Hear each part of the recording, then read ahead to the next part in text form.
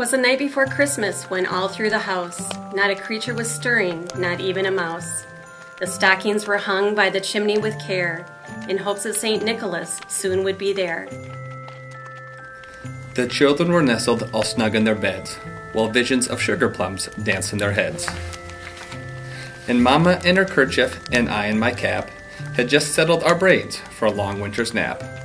When out on the lawn there arose such a clatter, I sprang from the bed to see what was the matter. Away to the window I flew like a flash, tore open the shutters and threw up the sash. The moon on the breast of the new fallen snow gave the luster of midday to objects below, when what to my wondering eyes should appear but a miniature sleigh and 8 tiny reindeer.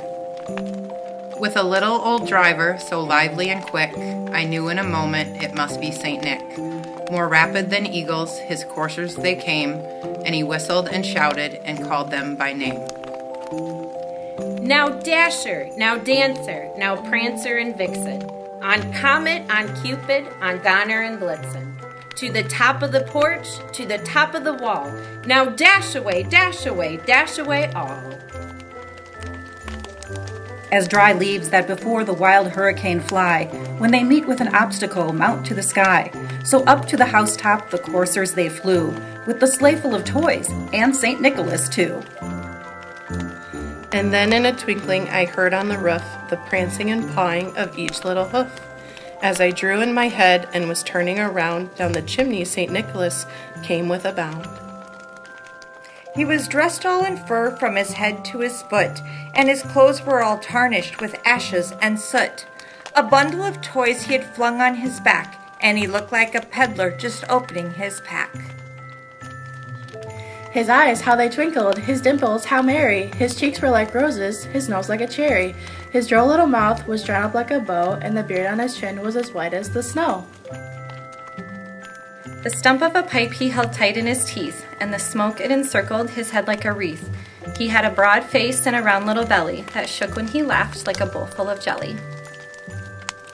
He was chubby and plump, a right jolly old elf, and I laughed when I saw him, in spite of myself. A wink of his eye and a twist of his head soon gave me to know I had nothing to dread.